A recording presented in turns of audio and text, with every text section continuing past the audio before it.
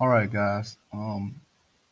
So today, going to talk about a skill that um, you've already learned previously early in the year, but today we're going to kind of add a little twist to it to where um, you won't even have to order the numbers yourself. You could do it on a calculator. All right. The skill that we're talking about is being able to order uh, rational or irrational numbers. So, first off, there's always steps when you're having to do something on a calculator, and you've seen this before. Um, gonna look like this. Everybody's gonna get it. Gonna put this in your reference chart spot in your folder.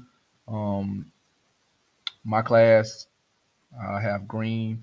Miss Bloys, I think she has blue. Um, And before you start and say, hey, how am I going to remember all these steps? Well, it's just like when you're learning anything else, you have to do it over and over and over again. And you'll have lots of practice um, after this. So, first off, when you get a set of numbers, all right, we all know that to order numbers, everything or every number has to be turned into a decimal. All right. For instance, the square root of 2, this number right here, you don't know the value of that. All right. And just like I always tell my class, imagine you going to a convenience store and you walk up and you give them your candy or whatever, and they tell you, okay, your amount is the square root of 2. You won't know what to give them. So you always have to turn it into decimal so you can understand what the value is. But the thing about these steps that you're going to learn is your calculator will do all the work for you. All right, you just got to know these steps. So first step is to push stat one. All right, so I'm going to go there. All right, push stat one. So I'm going to go to stat. It's right here. I'm going to push it. One will send me to the edit button. So I'm going to push number one, and now it gets me to my list. All right. Next thing is to enter in each number. So again, I'm going to go, and the thing about this, what you will need to do is once you enter in the numbers, your calculator will tell you what it is in decimal form. So for instance, let's enter in square root of 2, put square root of 2, press enter, and look what it did. It put it right in decimal form. Now, I can't just leave that in my calculator. I have to write right up under this number what that decimal is. And I'll just stop at the hundreds place. 1.41. Next number is 2.1. That's a decimal, pretty easy. Put it in and press enter. Next is negative square root of 4. So I'm going to put that in, negative square root of 4. Press enter, and it turned into negative 2. So I'm just turning these numbers that I don't know the value of, turn them into a decimal. Next number is 0, enter, and the next will be negative 3 over 2. And they gave me negative 1.5.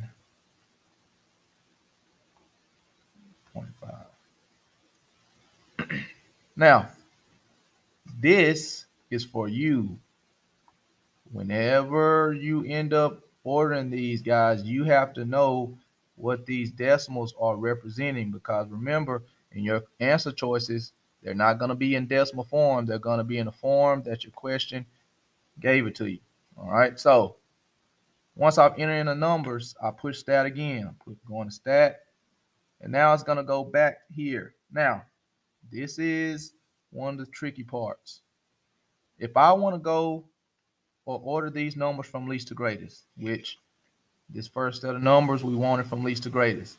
I have to click on sort A. Sort A will order these numbers from least to greatest. I just go down, press enter, and now I have sort A. Now, your calculator is asking you, okay, what do you want to order from least to greatest? This is where we go to step number 5. All right, we're going to put second because we're trying to get back to our list of numbers. We're going to go to second, list 1. Okay, second list. Everybody see list right there? List. And I'm going to press 1 because the list that we made earlier was in L1. So I'm going to press 1 and enter.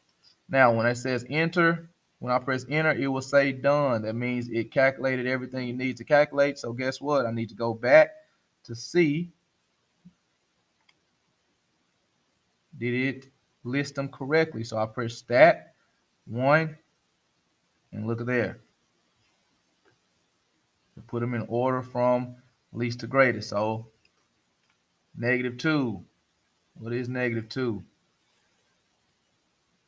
Square root of 4. Negative square root of 4. -1.5. What is that? -3/2. And I have 0. 1.41 is the square root of 2. Again, this is why you have to write down what the decimal numbers represent. And then lastly is 2.1. And I have my answer right there. Now, if I want to clear this to go to the next one, all I have to do is arrow up to L1. I'm going to press clear and then enter, and the list is gone, and you're ready for the next one. All right, again, very simple steps, but for me, this step 4 is going to be one of the ones that a lot of people have trouble with because you have to remember sort A will order them from least to greatest, and sort D will order from greatest to least. So let's do another one. All right, so now I have pi, I have 0.1, I have square root of 13, fraction 3/7, and 2. First off, I'm going to put stat. I'm already there. I'm going to enter in each number. Okay, pi. I'm going to go to second.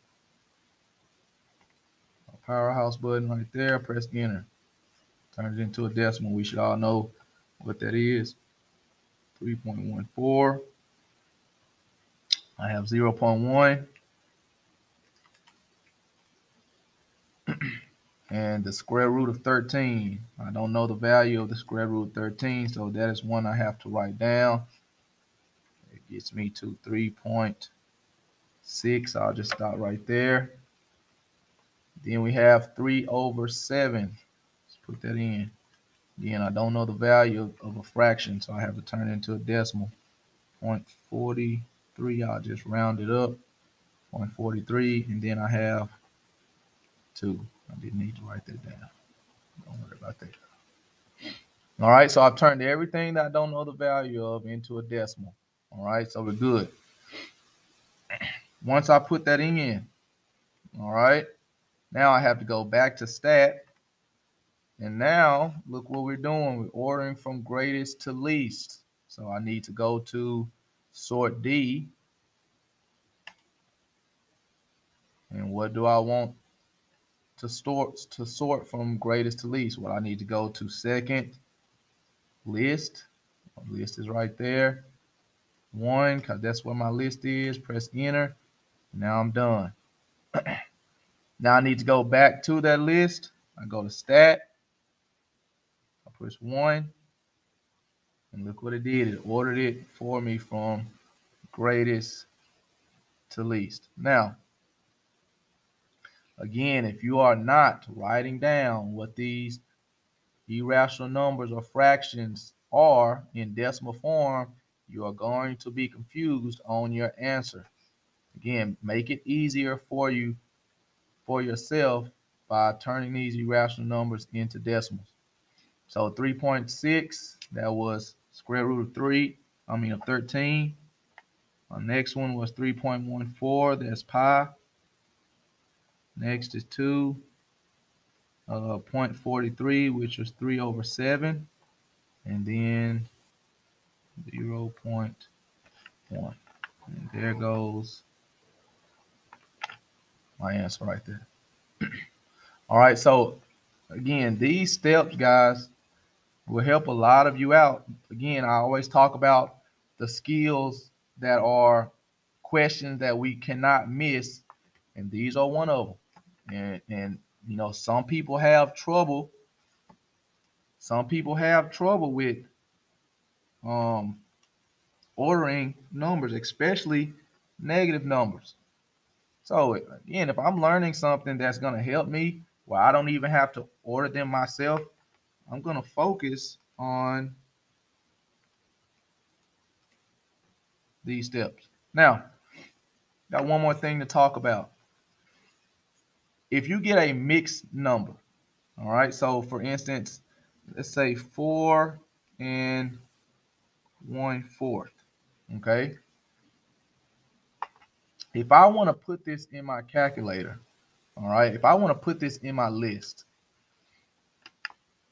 let's say I want to put this in 4.